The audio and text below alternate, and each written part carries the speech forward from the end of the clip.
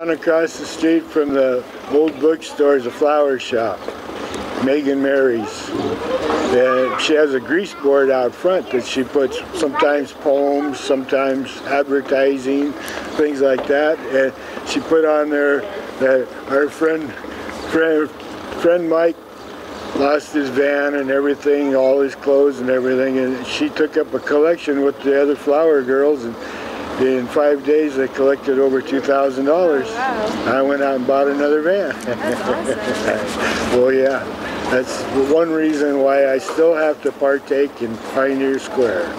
Well, I'll miss it, but I'll still be there a couple days a week because I wind the clock down there in front of the old store.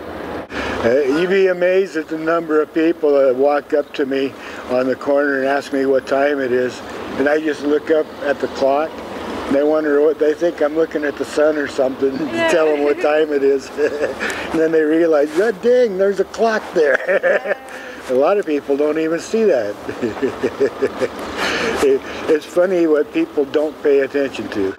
Message for my customers. I want to thank everybody in and around the square, and don't regret I am not completely gone. I will be down there a couple days a week at least. I haven't quite figured out my schedule yet.